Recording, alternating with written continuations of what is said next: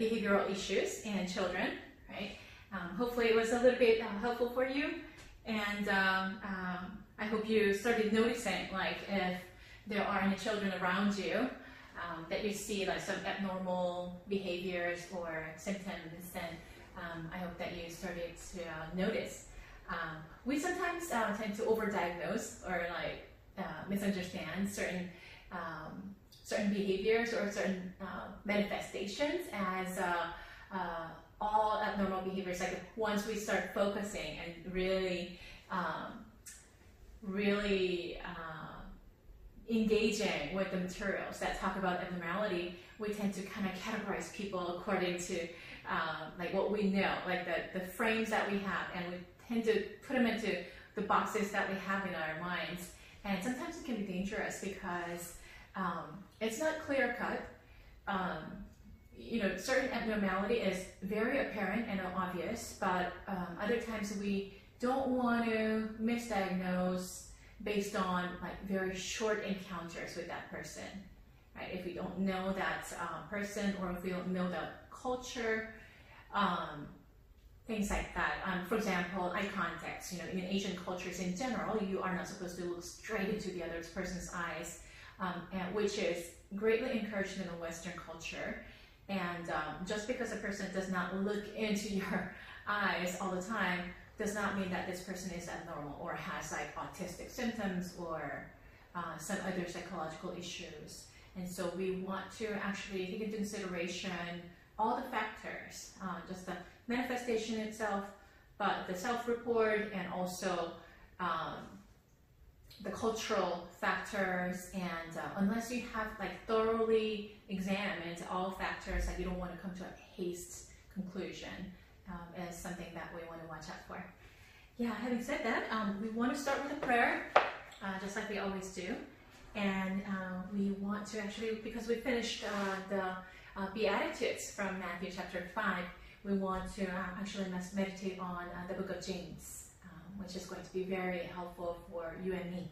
Yeah, so let's lift up our prayers to God, meditate on the Word of God, and then we're going to talk about socialization today.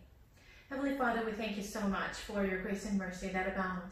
Lord, you are good and true, and you're loving, and we want to learn from your examples. You're slow to anger, abounding in love. You've been so patient with us, and you will be patient.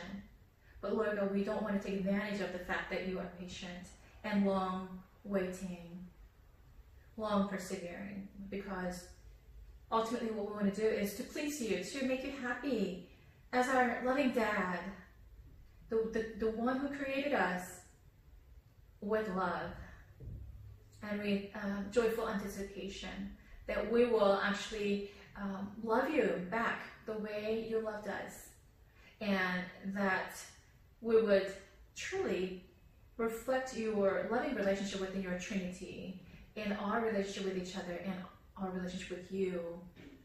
And Father God, so allow us, empower us, admonish us, and transform us so that we can actually become like you.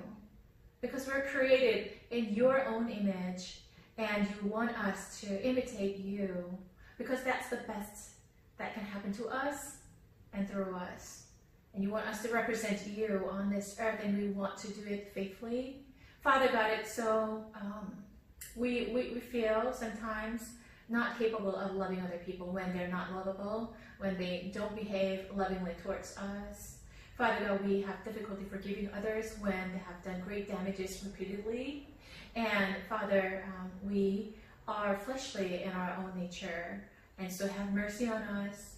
Pour upon us your love.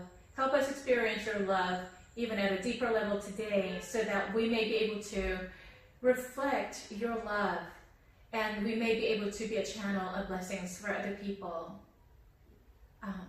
that originate from you. Father God, we give you thanks. In Christ's name we pray. Amen.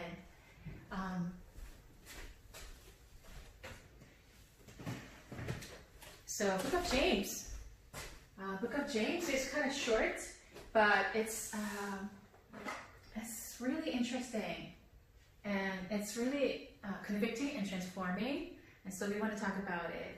We're going to start with James chapter 1, and I have the screen ready for you, and I will read it for you. You can look at the screen and follow along. I hope that it is visible to you. Okay, yeah. Book of James, chapter 1. James, a servant of God and of the Lord Jesus Christ, to the 12 tribes scattered among the nations. Greetings.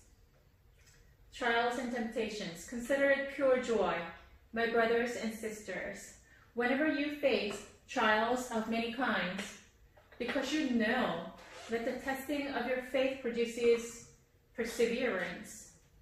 Let perseverance finish its work, so that you may be mature and complete, not lacking anything.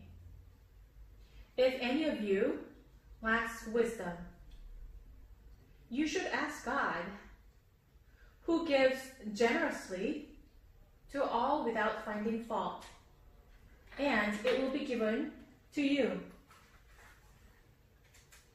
But when you ask, you must believe and not doubt, because the one who doubts is like a wave of the sea, blown and tossed by the wind. That person should not expect to receive anything from the Lord. Such a person is double-minded and unstable in all they do. Yes, so this is a good break. And so we're going to talk about chapter 1, 2 to 8 today. Yeah, it's kind of loaded. So James says, consider it pure joy, my brothers and sisters. Okay, so it's significant that James called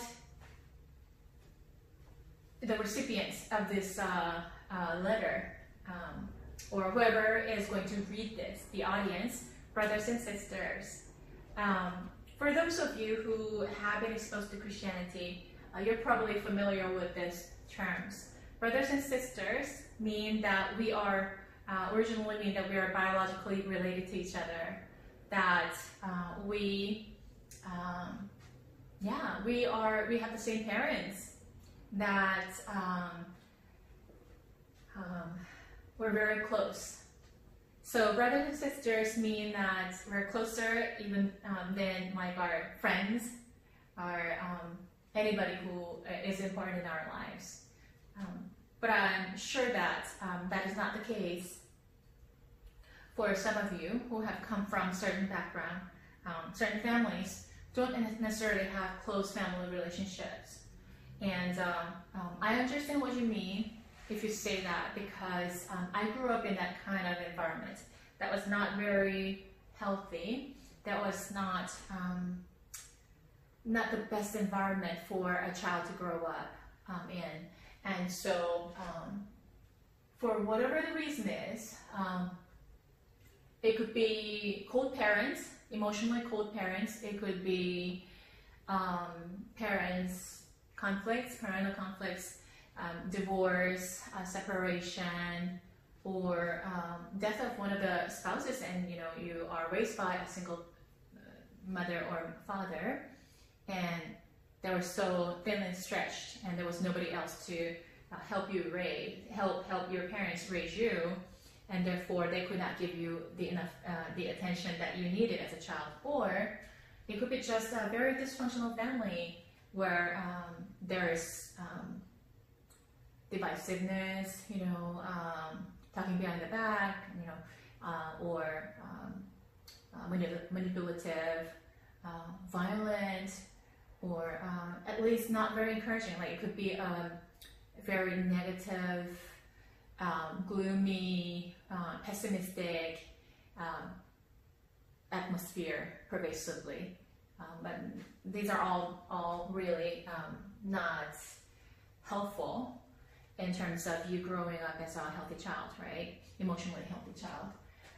So sometimes when we hear the word brothers and sisters, and especially from somebody who are not biologically related to us, then we're like, really? You call me a brother and sister? I'm not sure why I'm talking about this part, because that's not the central part of the passage today, but maybe the Holy Spirit wants some of us he wants to minister to some of us. Yeah, so let me just continue to talk about it. So then, when we hear that word, sometimes we have reactions. Like some people, like I've seen some people having reactions. Really, brothers and sisters, like, are you serious? Okay, so if I go to church, I'm talking about it before COVID-19, right? And when we go to church, certain churches that I've visited, and I'm not trying to point fingers at them, because we are all responsible, and we all have the possibility of doing the same thing. And so I'm not saying that they've done this and I don't do it, we don't do it, and things like that. So sometimes, in classes that I've taught in the past, not this class, and ever since COVID-19 and online classes, like I can't say that about my classes because I don't have you here physically. But when I had students physically in a classroom, one of the things that I always did, although it might have been a little bit like uncomfortable for some of you, yeah, I understand that feeling, because like even at this age, and I graduated from school and everything, like if we take turns like introducing ourselves, like I sometimes become nervous. Yeah, some people enjoy it, and other people are like, oh, you know what, I don't know, it's nerve-wracking, or maybe it's a mixture of both. Yeah, so I understand, but I tend to kind of give an opportunity for everyone. Like I start with myself. I start talking about who I am, what my interests are, what my background is, my future dreams, and what I'm doing as part of my jobs and things like that. And I reveal a little bit about myself, and then I give you opportunities to talk about yourself as well, about who you are and what you like. The reason is because although it may be a little bit of a stretch for some of you, it's an opportunity for people to actually get to know each other a little bit, because we can easily come and go. We can come to this class and or go anywhere, right, as a group, and you're just taking in the information that you need to take in. You might even ask your, the person who is sitting next to you, like certain questions, and they can help you with answers. And we can be all informational. We can try to take the opportunity to get something out of the other person. But which can be beneficial for all of us. But we're all human beings. We're going to talk about socialization today, and in light of the fact that we are created to socialize. We are created to know others and to be known, and to enjoy a life in a group context. Like we're given a family. Okay, when we were born on this earth, yes, there are orphans, or there are those who grew up like orphans because of the family circumstances. Yeah, I've heard of some of the children who are actually placed in sort of like a group home for little children, because they all apparently have parents, but they actually abandon them. So things like that happen, and or you might have parents, and I'm not saying you, I'm just saying you in general, like to refer to anybody, right? Might have parents, but then they're very neglectful and they're emotionally absent and things like that. Then practically you're like an orphan, right? Because as a little child, your needs were not met. So then, for whatever the reason is and whatever the circumstances are, there are people who have not experienced the adequate care from their parents, which make them feel like orphans, right? So in that case, it's an exception. But still, in whatever the circumstances we were born, we experience some kind of interactions with other human beings than ourselves. Is that true? And so, why is that so? And why are there so many people who are connecting with other people through social media and other means? Yeah. Why is that? Why do you have so many followers? I mean, sometimes it's for enjoyment, it's for entertainment. I mean, you want to have a celebrity among your friends, on Facebook, or, you follow certain famous people on Twitters, and that is part of your, it's like, how many followers do you have? How many friends do you have? That is almost like a status symbol these days, right? So that's part of it, but then more so than that, there's more to it than just that, right? As much as there's enjoyment and some other factors, people want to be connected. People want to show other people who they are. It's sometimes really sad that you have such a high need, that some people have a very high need to really talk about themselves online, because they are not able to fully show themselves in person, or they don't have the opportunities. Well, aside from COVID-19, COVID-19 really isolates people, right?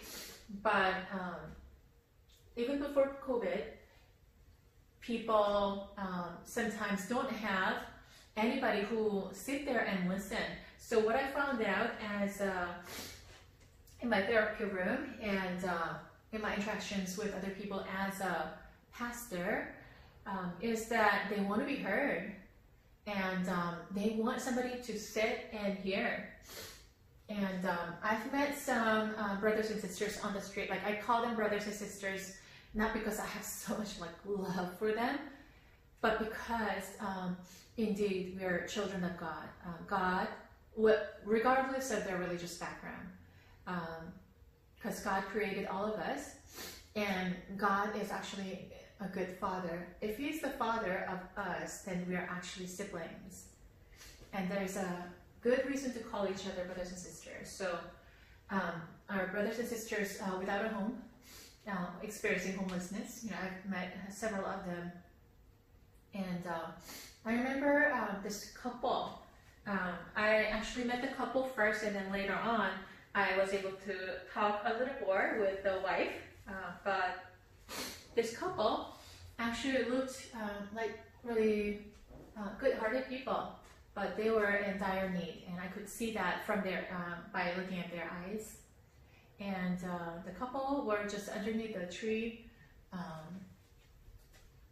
in front of the gym, and I was just intrigued. I was just curious why they were out there, and of course I knew instantaneously that they were without a home, and they had this little sign that said, without a home, please help. And so I just went there. I was on my way to something, my appointment, and so I was kind of in a hurry, but I just happened to stop, and I was like, okay, you know what?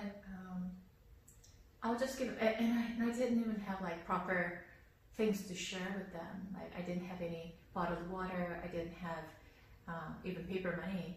I had only coins, and so I was so totally not prepared to help. But I just went, and I found an envelope out of all things in my bag, and so I put the coins in the envelope, and I said, I apologize, I don't have any paper money, but and I'm not supposed to I don't feel good about giving coins, but then, and this is not even a whole lot, I don't know, but I am a believer of God. I prayed that God will utilize this money to help you. And I don't know what you are going through, but what happened? And I just happened to say that one word, what happened, and the couple actually briefly explained their situation and what kind of needs that they have. And so apparently they lost jobs. They used to have jobs, so they're not like habitual lifestyle homeless people, because there are those people who are out there who would rather choose to be homeless because so for example, I don't want to generalize too much, but I've met several people who actually said that I'd rather be on the street because this is more comfortable for me and I'm used to it. I'm afraid to actually go back into an apartment or a place, a facility, and things like that. And I'm afraid to actually get a job because I've been out of job for a long time and I'm not sure if I can adjust to having a job. And so there are different people with different perspectives, but this couple was genuine. They used to have jobs and they used to have a home, but it was just that they've been evicted because they couldn't pay the rent. And they certainly were looking for jobs and they just haven't gotten it in time. And so what I did was, with coins, what can you do? Like, I can't pay for the rent, I can't even feed them properly, right? And so I said, you know what, I don't have anything to give you, but can I pray for you? And the couple were just so welcoming. You know what, we also believe in Christ and we would love to be prayed over. And I was like, okay, at least they're not thinking of me as like a religious hypocrite, but rather they welcomed it. And so that I just prayed for them. What I prayed were very simple. I said, Lord, you love these people, your children, and I know that you have a good plan for them, but you know their circumstances. They just lost their home and they need a job. And so we believe and trust that you are a good God, which is very true. I wasn't saying this to make it sound good. I was just saying what I truly believed in, that who truly God is. I reflected who God is. And so, Lord, I pray for a home so that they can safely stay there, because it was kind of chilly around that time, in that season. And I said, please give them the jobs. We know that you have something in store for them. Lord, open up the doors very soon, like immediately, like right now. And I don't know why I was so bold.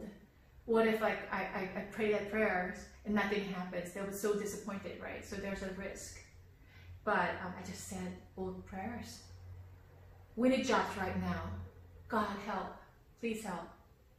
And then just because I prayed for them and spent just a few minutes with them, and I was late for my appointment, but just because I did a little thing, they were so appreciative, and they, more important thing, like I don't need to be appreciated. Like, I want to see them regaining encouragement, like regaining hope is, I think, what I really wanted to see. And after that conversation, I saw a glimpse of hope in their eyes. I think they were encouraged. And so I said, God bless you. I hope to see you again. If I see you again, please tell me the updates, give me the updates. And they said, we sure will. And then I went away. And then, is that a couple of weeks later, I went to the same gym and I was on my way to the same place for the same appointment. And I actually rode my car, and then I was like, you know what, oh, the wife is still on the street, they haven't found anything, maybe I should just not ask them questions yet, and because I don't want to break their hearts, maybe I should go away. But then something made me stop again. So I was driving, I was passing, and then I stopped my car, parked my car, came, and I said, and I think at that time, I think I had some cash, but then I was like, hey, so how are you? And she was like, you know what? Thank you so much for the prayers, because my husband got a job just a week ago, and tomorrow I'm going for an interview. I was like, whoa, like I wasn't expecting this. Okay, of course I prayed, and I prayed in faith. I knew God could do something, but then I guess when the answer comes, sometimes we're just caught off guard. We're like, really? God answers our prayers, seriously. When we said immediately, it almost happened immediately, and he has a job now, and tomorrow she's going for an interview, so both of them have a chance to, like the wife also has a chance to get a job. And because when the first paycheck comes, they said, the lady said, we'll be able to actually, start looking for an apartment. When you have like regular paychecks, then you are capable of applying for apartments, right? And so I was so happy, and I'm so thankful to God, who is faithful, who faithfully came through. And I said, oh, sister, I'm not sure if I called her sister. I think I called her name. I said, let's say I'm going to utilize a fake name, Lori. Lori, I'm so happy to hear what God is doing in your life. It is amazing, and I'll keep praying for you. I'll keep praying for your home. And I gave her the little cash that I had, and then I just went away. And I went to the same gym every week, I think at least twice a week, and I did not see the couple anymore. What a happy news, right? And so God faithfully comes through. Of course, they knew Jesus. It was helpful that they were going to church and everything. However, even the ones who do not know Jesus Christ at all, and maybe some of you don't know Jesus Christ personally, but God created all of us, and there's a good reason for us to say brothers and sisters, because we know that we have one parent, like we have the same parent, who is, we call him Father, Abba Father, but do you know that he has motherly aspects? He describes himself sometimes, a hen, mother hen, trying to gather her chicks. He calls himself El Shaddai, the double-breasted one who feeds the infants, right? The provider. So we call him Abba Father, but actually he has both feminine and masculine aspects to himself, and that's why he created the first human beings, male and female, and they both were made in his image. And so James calls the recipients and audience, brothers and sisters, and rightly so, because he is very well aware of the fact that we have one creator, one father, one parent. In the book of Ephesians, Apostle Paul emphasizes, we have one Lord, where we're united as one body, yes, one faith. And I understand that some of us don't have the same faith. And my prayer is that you come to understand who Jesus is. You get to have a personal encounters with him. So I do not want to invite people to a religion, because a religion sounds like impersonal. It almost sounds like a group project, like there's like a ulterior motive. It sounds like formal, and religion, and some of you come from different backgrounds. So the word religious or religiosity or religion has bad connotations in American context. But those of you who have come from a different context, you don't feel allergic toward that word, hopefully. But then, sometimes really the word religion gives us the wrong ideas. But so I don't want to invite you to a religion, but I want you to experience this personal encounters with this the greatest person that I've ever met in my whole life and will be, called Jesus Christ. And that's what I'm inviting you to. But so we're brothers and sisters. Believe it or not, we have different biological parents, and we came from different countries, different cultures, and we speak different languages. Our food menus are different, and the way we dress ourselves or our worldviews are very different. And we are very diverse, which is a great thing. But we have to understand that we belong to the humanity, and all humanity came from one Father. And so we're certainly brothers and sisters. And so James calls his audience in understanding of the fact that we have one Father. So let me continue reading it for you.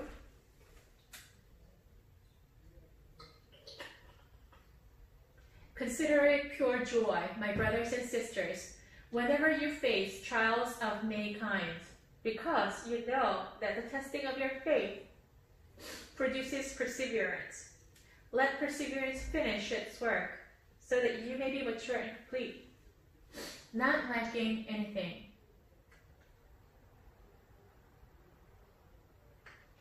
Yeah. Consider it pure joy.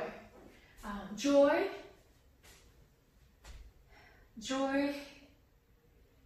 gives us energy. Joy gives us laughter and smiles. Joy gives us hope. Joy gives us, it even affects our bodies, like our health, right? There are some people who actually come into the room, and for some reason when they come into the room, like our hearts are like lighthearted, like we were maybe talking about something serious, or maybe we were talking about our concerns and worries of life. But when this person comes in, and that person probably has life problems as well, but for some reason, like it just lightens up, like it lights up our hearts, and we tend to kind of smile, and we're more at ease, and we feel more peaceful. Like, what kind of person is this? He or she brings in the positive energy, joy, and but then joy has a greater meaning. Well, you can invite a comedian. You can invite some people who have like funny stories, and certainly these people, like when they're joking around, we're like, oh my goodness, like that's hilarious, right? This person is a genius, that he makes jokes out of everything. But jokes themselves do not necessarily give us joy. It may give us an instantaneous energy, like right at that moment we're like, ha ha ha, yeah, and that helps us. But then the lasting joy, what is that lasting joy? It may not be like, like laughing aloud, like incessantly for 5 hours. It may not be like that.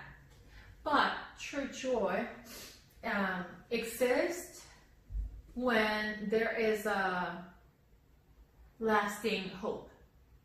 A hope that is real. Sometimes, patients with like chronic diseases or like incurable diseases may have false hope. Well, there are opposite cases too, that sometimes people just lose hope very quickly. But with fatal illnesses, might have false hope, right? And there are those people who actually have some serious life problems, and they just hope that time will take care of it and that it'll go away, right? Which is not true at all. Now, here, when James says, consider it pure joy, my brothers and sisters, whenever you face trials of many kinds. Life problems, obstacles, maybe people giving you a hard time, or certain circumstances that are troublesome. It could be it has to do with your job situations. It could be your financial situations. Maybe your relationships are breaking down. Maybe you have physical problems. Maybe, you know, we have a very bleak future. Things like that. I mean, these are like heavily weighing down on us. You know, whenever we think of it, we tend to kind of feel the weight. And I understand that. But consider it pure joy. I'm laughing because it's so contradictory, right? It's so, it sounds like an oxymoron to say, consider it pure joy. My brothers and sisters, whenever you face trials of many kinds. So let me explain this to you. James wrote this letter for the believers. In other words, who know Christ personally, who have a personal relationship with Jesus Christ. And so, although at the beginning I defined all humanity as brothers and sisters, and that is true, in this particular writing, James actually wrote to the Christian believers. So they have a common understanding. So he wrote particularly to those people who are going through a lot of persecution, because in early church, during the first couple of centuries, especially the first century, there were so many, it was just expected. If you became a believer, it's just like believing in Christianity in an Islamic culture, in an Islamic country. So in a family, if you find somebody with a different religion, by their laws, Islamic people can actually come and kill you.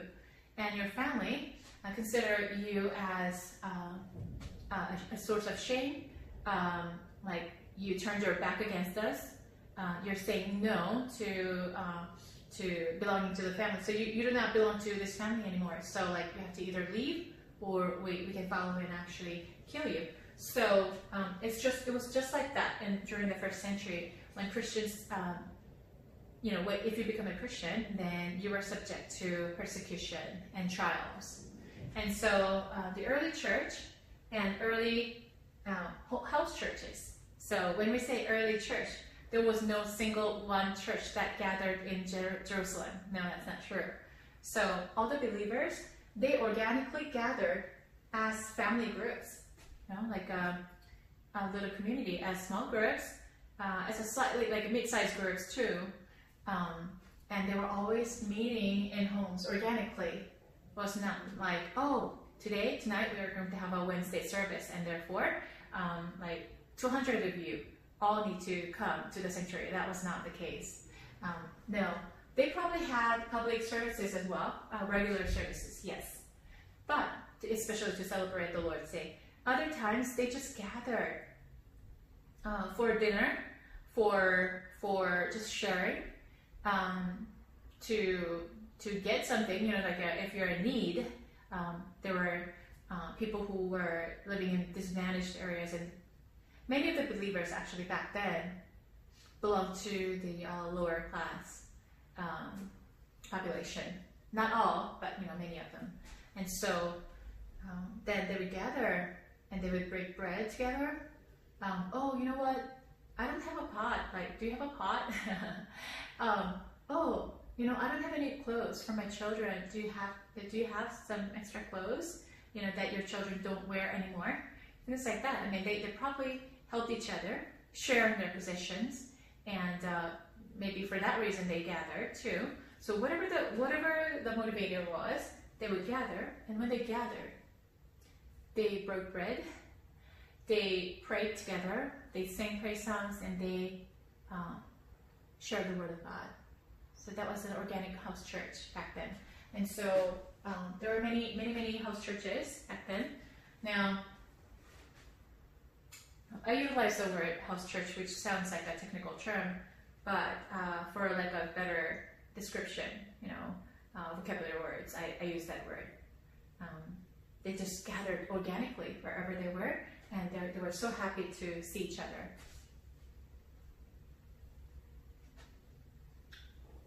there was a time when I was going to a seminary, and I belonged to a student organization.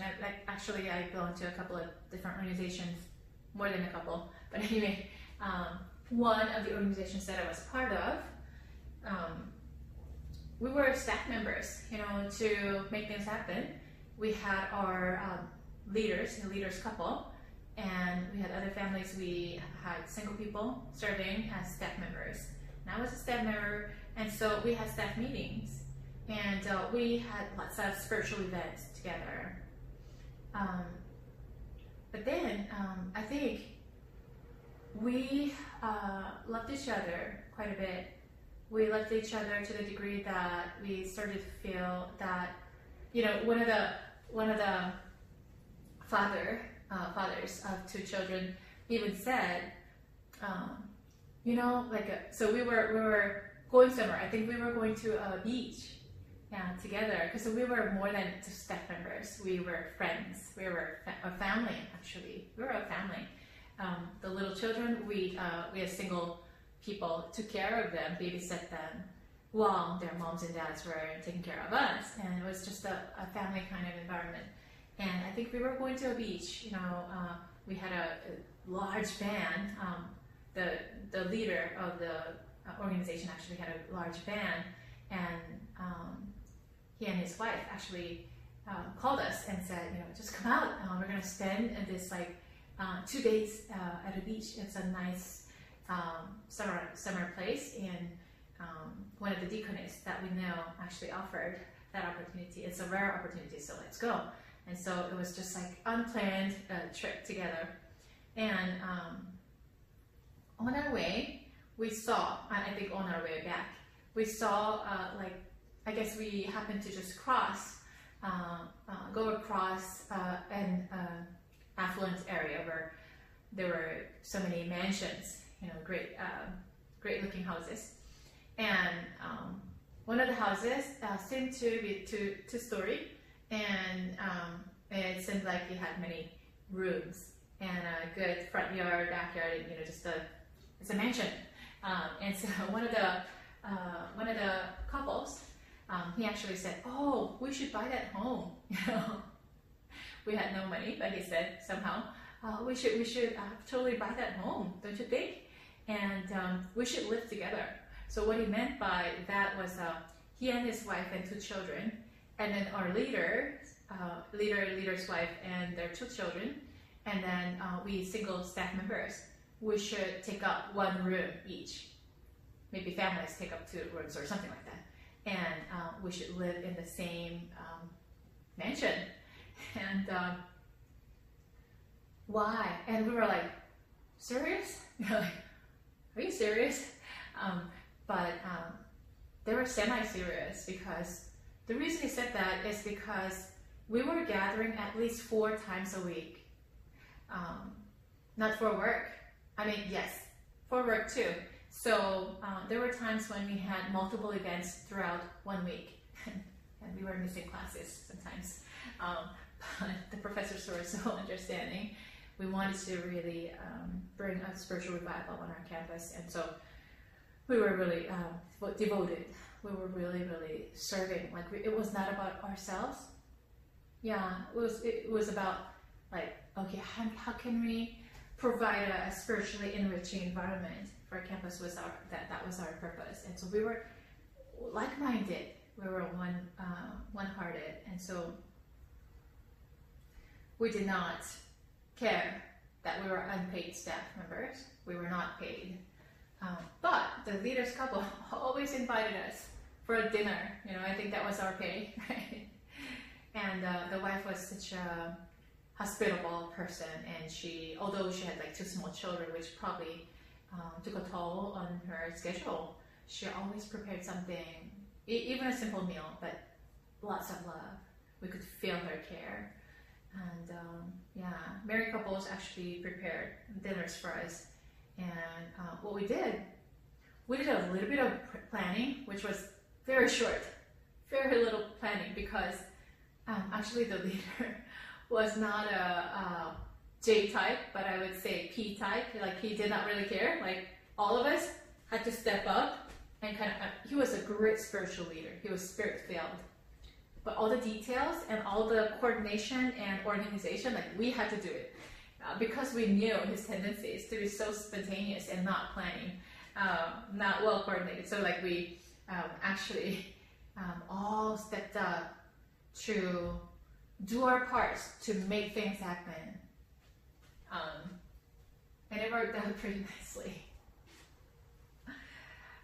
But we would gather, do very little planning, and rest of the time we were having dinner, brief dinner. It was not like extravagant, simple dinner. And then we would clean up together and we would start worshiping God. Nobody had to say, let's worship, or we didn't call it a service. No, it was just very natural because I think all of us were spirit-filled and we just loved worshiping God. And so singing praise songs, speaking in tongues, sharing whatever the word that God has revealed to each one of us, we would share. We would pray for each other. We would pray for healing. You know, some of us had some issues, and you know, we prayed for each other. There was like authentic sharing of our lives, our spirituality, our problems, our family, things like that. And so praying and praising lasted for like 2 hours straight without anybody saying, let's begin or let's stop. We would have spent like the entire night, every night, if one of us at least said like, oh, you know what, it's 12 o'clock, 12 midnight, we have an 8 o'clock class tomorrow, we have to go to bed. If we did not say that, there were times when we stayed there for until like 2 a.m. All the kids are sleeping on the floor. We're still worshiping God and sharing the word. And so we gather 4 times a week. Can you believe it? Nobody told us. Nobody said we should. Yeah, it was just very enjoyable. And it was like a true family atmosphere. We genuinely cared for each other. So I'm just imagining, when you love God, to come to think of it, we had very, very, very different personalities. We had very, very different skills and even giftings. And we had different strengths and weaknesses, and our perspectives were very different too. We were very unique, each person. But when you love the Lord, when you're spirit-filled, I think you just start loving each other. I think you start understanding each other. I think you start just loving to gather to worship God. I think that's what happens when the Spirit is there. So then I'm imagining that back in the first century, every gathering of believers was probably like that, and more so, like more spirit-filled than what we have experienced a few years ago. So then they're truly brothers and sisters. What made them even more passionate about Christ, ironically, was persecution. So early church was largely persecuted. We're talking about imprisonment and being killed, being burnt on a stake. It's hard to imagine what they had to go through. So once you become a believer, it is anticipated. Like, no one could easily say like the lip service of, yes, I believe in Jesus as Lord and Savior. Yay, I'm saved. People were serious about their business, because once they became a believer, that meant that the right next day, starting from next day, your life is at risk. Your life and limbs. And so they couldn't openly worship. They could not, they had to hide themselves in order to avoid unnecessary persecution, right? And so it was a very hard situation, what they were going through, what they were facing. And so James wanted to tell encourage the believers who were under persecution and who were going through a very difficult time. He himself was not an exception. He himself was going through that. And in the midst of that, he says, consider it pure joy, my brothers and sisters, whenever you face trials of many kinds. Because you know that the testing of your faith produces perseverance. Let perseverance finish its work, so that you may be mature and complete, not lacking anything. Mature and complete. So, well, nobody actually likes trials of life. Nobody actually invites problems, because we want to get out of them if possible. We do not wish to deliberately go through trials. Nobody does that, because it's hard to bear. And we're not talking about little problems. We're talking about like some huge problems that seem to not go away, right? In this case, like life is threatened. And but it says, we have a reason to be joyful about the persecutions and trials of life, because we know Jesus Christ, because the Holy Spirit is with us. And while we submit ourselves in each situation, it could be a relationship situation, job situation, it could be a financial situation, it could be a health situation, it could be any kind of situation that we face, right? In that situation, as we look to the Holy Spirit, as we look to Jesus, the Holy Spirit actually guides us. Okay, in this situation, I know it's painful. I know it's not pleasant. I know this person is hateful towards you. I know that that person is jealous towards you. I know that your situation is not very nice. I know you lost your job. I know you lost your home. I understand that. Something happened to your children. You know, I understand that. But in that situation, you know, remember the promises of God. Our ultimate promise about eternal life in heaven, eternal time with God the Father, who is completely loving and holy. That is your reward. But even on this earth, you will experience miracles. And by the way, when you are filled with the Holy Spirit, you will start seeing things differently. For example, if you're persecuted for the sake of the name of Jesus Christ, because you became a believer, you're being persecuted, then all of a sudden joy will well up in your heart.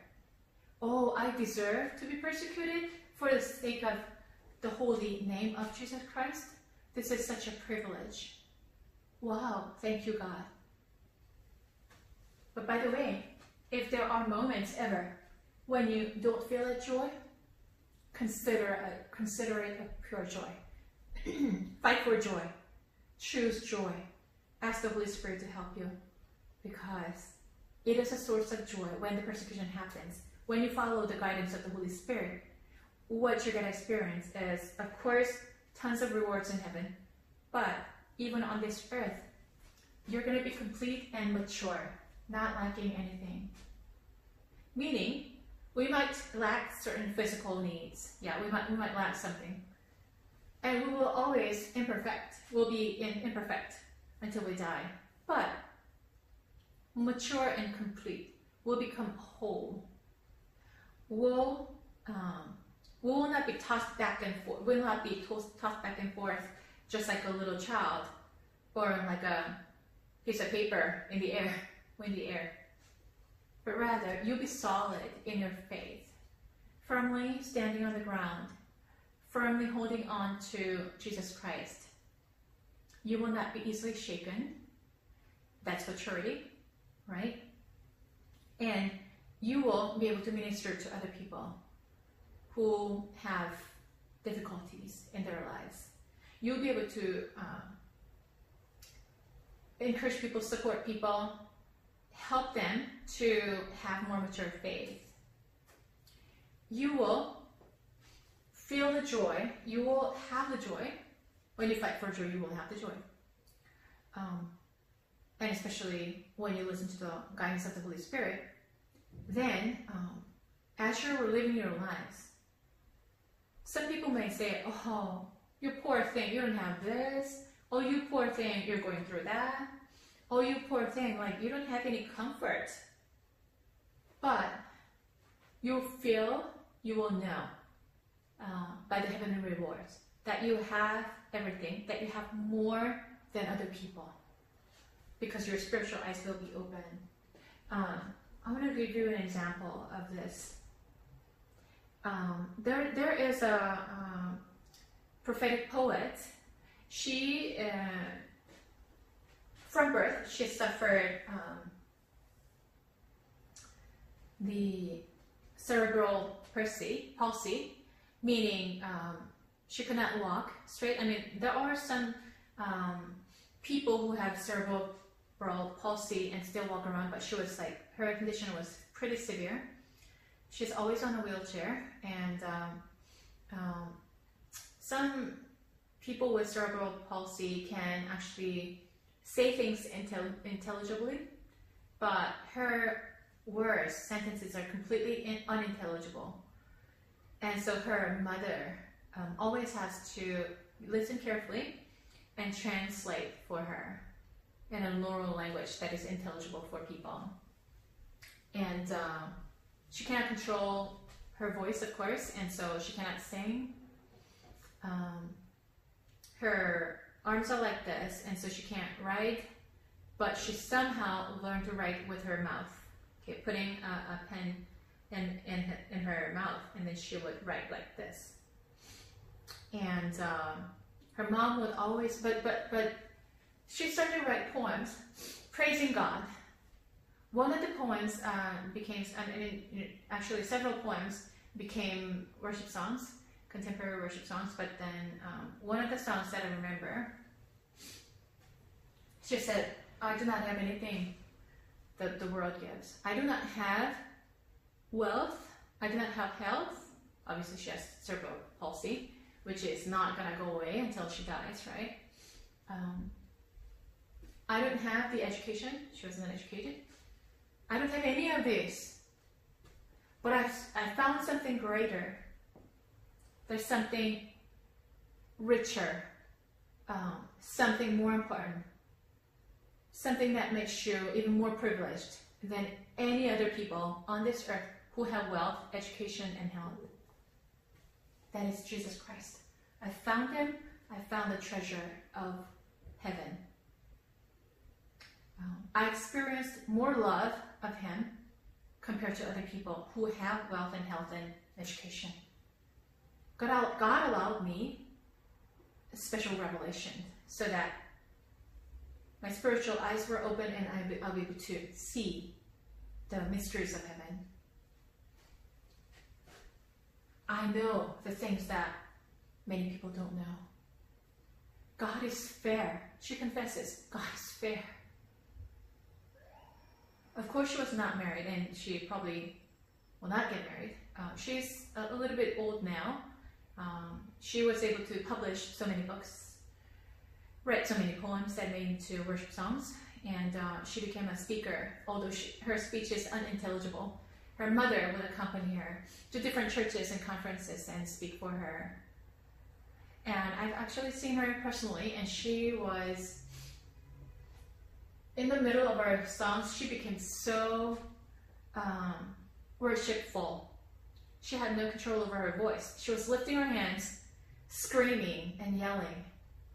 And I was so touched because I could feel the presence of the Lord. I did not know Jesus back then, honestly. I was going to a church. I didn't know Jesus. I didn't have the Holy Spirit. But I could feel the Holy Spirit. Through her screaming, she was worshiping God, the Most High. And her screaming was out of joy, out of love for God, and I could feel it. Nobody explained what she was doing. I could feel it. I started weeping, and all my friends, because I was in junior high, all my friends and around me, they were like, "Are you okay? Like, are you just crying about her screaming? Like, what's going on?" Right? They thought of me so strange, so weird. But could almost feel that like the heaven was open. God was saying with open arms, my daughter, I receive your worship. And it's no wonder that she became a great speaker, went around different churches. Now, she understood that when we face many trials of many kinds, if we're filled by the Holy Spirit, guided by the Holy Spirit, when we know Jesus, then we can consider it pure joy, because we become complete and mature, not liking anything, and we'll develop perseverance. We'll stand firm in faith, and no life troubles, or even persecutions, or even death will be able to shake your faith. That's the greatest gift, because you have inherited the kingdom of God, and surely you will enjoy great privilege and complete joy forever in heaven, in the presence of God. So you know what? Be happy. Be joyful. Rejoice over it. Rejoice. I say that again, rejoice. Because your reward in heaven is great. I hope it makes sense to you. If it doesn't, I hope I have another chance to actually talk about it.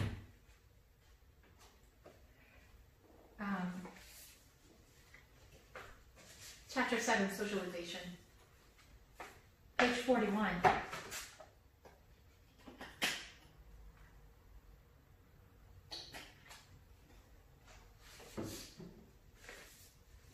I'll try to be brief, because this is something that you're probably partially familiar with by your life experiences. Okay, socialization. Why is it important? Because we're social beings, right? We're created to be with other people, to interact with other people. And one keyword that we need to remember is social cognition. Social cognition. What is that?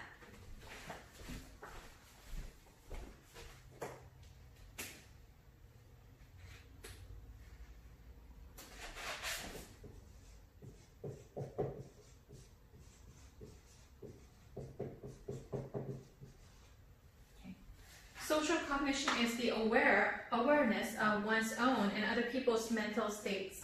For example, emotions, motives, desires, and feelings. Oh, this is what you are feeling right now. I can feel it. Oh, this is what you're thinking about. Okay, this is what's on your mind. Oh, you have that motivation. Like your motivation is this. You know. Awareness of it, coming to know what that is, right? That's social cognition. This is key to socialization, because without understanding, without recognizing other people's thoughts and feelings, which can happen in autistic children. If you're autistic, you'll have very much difficulty recognizing other people's thoughts and feelings. But you need this in order to socialize with other people. This is primarily how you can engage in conversations and how you can actually build relationships, right? Socio-cognitive skills refer to the abilities to understand, describe, and predict people's mental states, allowing children to develop a strong social cognition. So socio-cognitive skills are necessary in order to develop social cognition. Okay? Developing social and cognitive awareness is especially important during infancy. Wow, so recognizing other people's feelings and thoughts is very important in infancy, when you're a baby, to prepare children to interact properly with the social world prior to school entry. And so it has direct impact on their relationships and school success even, because a school does not just consist of academics. You have to do group projects. There are things that school life consists of academics and social life, right? And so is the job situations too. In our workplaces, we need to do both work and also interactions with other people. Those with poor social cognition are more likely to have difficulty making the transition to school. Yeah, to react more violently in face of harsh parenting. Yeah, and to experience difficulties in school that may be misread as content problems. Yeah, they will have problems with teachers, and they'll have problems with their friends because they can be misunderstood, right? And they can also misread other people. Yeah. So basically, they need to have disabilities from birth in order to have a successful life. How can we help the children's socialization? Okay, page 42. You can help by providing certain activities within a family. Yeah. So children, when they're infants and little, they are very impulsive. Like when they have this urge, they have to do it. No one can really stop them, you know. Oh, I want to eat this. Then they could just go and grab and just put it into their mouth, right? Oh, I have this urge to like pee-pee. Then they have no control, like it has to happen, right? Oh, I want to play with that toy. It's like, I'm going to grab it and do it without asking, without, you know, understanding how other people might feel about it. This is mine, you know? And when you actually tell them no, then they just flip and start crying, right? Throwing temper tantrums because they do not have too much control. Like they haven't learned to control their impulsivity. But they learn it as they age, they grow older. So how much can you control your impulsive thoughts and behaviors? That's a good predictor for social cognition. So parents should provide an adequate balance of guidance and autonomy when playing with their children. So provide activities of play, but then there should be like a balance between like, okay, you can feel free to do whatever you want to do. First says, okay, there are certain rules. Okay, no throwing of toys. Don't grab the toy out of the hands of other people. You need to ask me if you want to do certain things. So there should be a balance. Like it should not be like over controlling, but at the same time, they have to understand the rules and learn to keep the rules, while at the same time they're allowed to explore the environment and utilize their self-will and their social cognition in order to engage in interactions with other people. Activities that involve talking about people's thoughts and desires and feelings and the reasons why they act the way they should be, should be privileged. So they could be reading a book, a story, and then say, oh, you know, what do you think that Tom might feel in this kind of situation? Oh, what do you think that the squirrel might feel, you know, in this situation? Oh, what do you think it would have helped Tom because he's crying? Like, what do you think he might need? Asking these questions can really help them. Story reading, yes, there you go. You can also watch a video together and actually talk about it as well. Story reading, questioning children on various events occurring in stories. So what happened? Okay, and especially it's beneficial to talk about the stories that involve tricks, secrets, or mistakes. Yeah, this gives you tons of things to talk about. Help children to adopt the perspective of others. Yeah, so I understand that. It actually starts with empathizing with them. So, you have you're frowning. Are you angry? Oh, you're crying. Are you sad? You know, you can empathize with them, and then they will learn to recognize their own feelings. At the same time, that'll kind of help them recognize other people's feelings as well. Help children to adopt the perspective of others. Yeah, and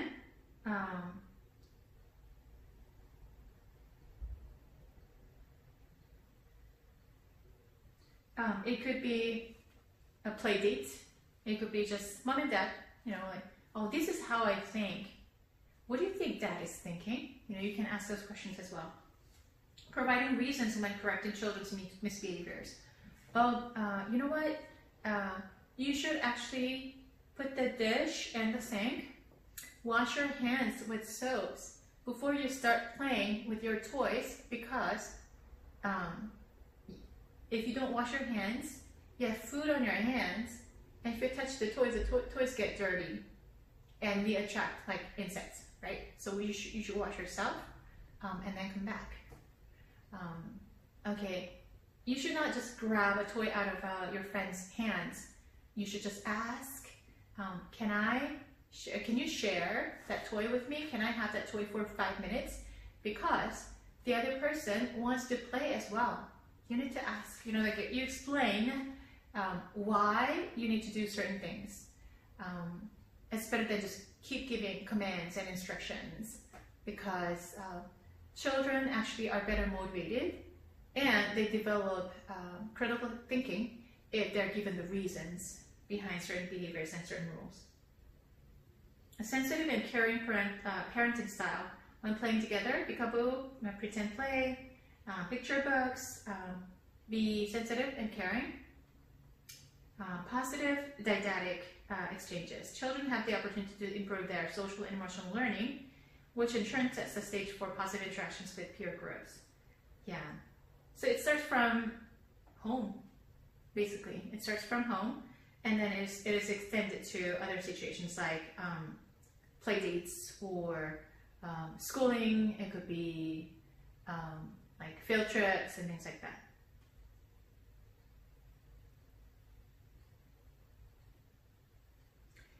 Social cognition in infancy.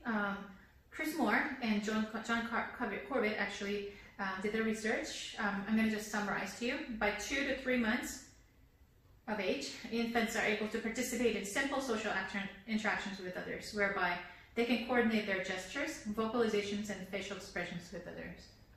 So, for example, when mom looks at the infant and smiles, "Hi, baby," and the baby goes, you know, smiles back, that's a social interaction. The baby is responding, and the baby can actually start laughing. You know, this is like, I recognize that you're smiling. I recognize that you're happy. And to see your face happy, I am happy too. Like, that's the kind of message. I mean, this is more sophisticated than what an infant can actually think, but that's kind of the response. You're laughing, so I'm laughing. There's a social exchange. During the second half of the first year, so like 6 months to 12 months, right, infants start to engage in joint and shared activities with objects such as toys. They can participate in simple turn-taking games. They can follow the attention of others, as well as direct attention of others. They can acquire emotional orientation. So for example, I think I told you that I've served as a caregiver in a daycare center before. I was really young too. But one of the girls, she was, at that time, she was like 13 months of age, so she's well past. But other kids of younger age could actually do this too. She would give me her pacifier. And then I was like, oh, actually, I totally don't need a pacifier at the age of 18, but I received it because she was giving it to me. And then I was like, what am I supposed to do? So I gave it back to her. And she smiled instantaneously. Oh, you got it, that this is a game. And she grabbed it, and then she put it into her mouth. And then she takes it out and gives it to me. And I was like, okay, what is this? I don't know what this is, but I give it back to you. And then she smiles again, put it back into her mouth. And so there was like a social exchange, a simple turn-taking game, right? Sometimes the babies actually start dropping an object to the floor. And then it happened to be that either the parent or an older sibling picks it up and gives it back to him or her. Then this child just saw the response. Okay, this is what happens when I drop it. They pick it up for me. Then they sometimes think of it as a fun game. They start dropping more repeatedly. And it can become an annoying annoying thing for those people who have to pick it up, but the kid is certainly having a fun because it's a game. It's sort of a game. I drop it and then you have to pick it up. So they understand simple turn-taking activities. During the second year, age 2, infants become able to recognize that others may experience psychological states that are different from their own. So like, I'm totally happy. Like, I just had my pizza, you know, I just had my hot dog. Like, I'm happy. But, oh, she's crying. She is not happy about something. I don't know what that is. And then, oh, because she doesn't have the toy that she needs. Oh, somebody just said something mean to her, ugly or something like that. Oh, she's just crying. She's not happy. So they start to recognize that not everyone at the same table or in the same area should have the same emotions. They start recognizing that people have different state of emotions. Yeah, peer relationships are very important, especially in your teen years. Between 5 to 10% of children experience chronic peer relationship difficulties such as rejection and harassment. Very unfortunate, right? By age 4 at the latest, most children are able to have best friends and know which peers they like or dislike. Yeah, who's your best friend? Oh, Bobby. Who's your best friend? Oh, Lizzie. You know, they are able to name them. So peer relationship difficulties, basically, you can teach them basic social skills like this as how you start initiating conversations, and when the other person says something, like basically just giving them scripts. And also reduce aggression, increase their verbal capacities so that they can actually communicate verbally rather than with their behaviors. And peer conflict and rejection can suppress children's motivation for classroom activities. Children who have friends in the classroom and who are accepted by their peers are generally more motivated to participate, of course, right? So basically, prevention is more important. Like, try to interact with their babies at home. And these days, it's a challenge because both mom and dad can be working, and they might be given to like a child caregiver, and the child caregiver has so many duties and can't pay adequate attention to a baby. And first of all, I mean, they're not their own babies, and so there's a difference.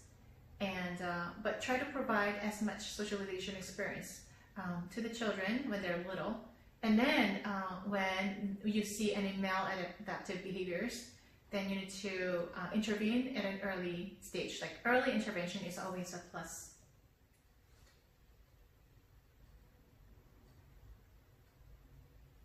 Children from low socioeconomic backgrounds or ethnic minorities also represent at-risk populations for peer difficulties. In the preschool years, peer play is a natural and dynamic context for bolstering the acquisition of important social competencies in these children. And interventions that are interwoven with the context have emerged as the most effective means for improving peer interactions. Socioeconomics come into play because if you're of low socioeconomic status, then your parents are likely to be overly stretched for like working 2 jobs and 3 jobs to make life happen. And they might not be highly educated.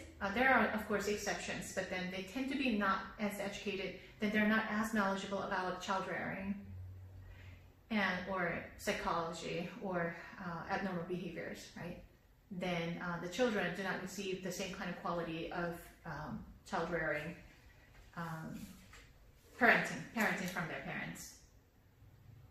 Sibling relationships are very important. So siblings are the first peers that, I mean, they're not totally peers, they're not of the same age, but you know, they sort of, like, unless there's a huge age gap. 2-year differences, 3-year differences, they could be your peers, and you learn to interact with other people. So kids who have siblings tend to be more sociable compared to the kids who have grown up alone. But these days, because of the lifestyle and all that, many families, and I'm not representing ethnic minorities, right? Many of the higher socioeconomic families tend to have lesser number of children or no children at all. They may have dogs and pets. When a child grows up alone, you might want to consider like giving him or her extra time or opportunities to socialize, because without siblings, you have to learn it somewhere else. Yeah, so having said that, always prevention, always early intervention. Provide opportunities, because prevention is more effective than intervention. It's always so, right? And so, having said that, let's close in prayer. Heavenly Father, we thank you so much for this opportunity to learn about socialization. Lord, we thank you so much for the siblings. Even if we grew up in not a perfect home, Lord, by having siblings, we have learned to socialize. And there are so many of us who grew up in a dysfunctional homes that we did not learn the social skills adequately. And Father God, you continue to teach us and guide us, Lord God, and help us learn from the people. Ask.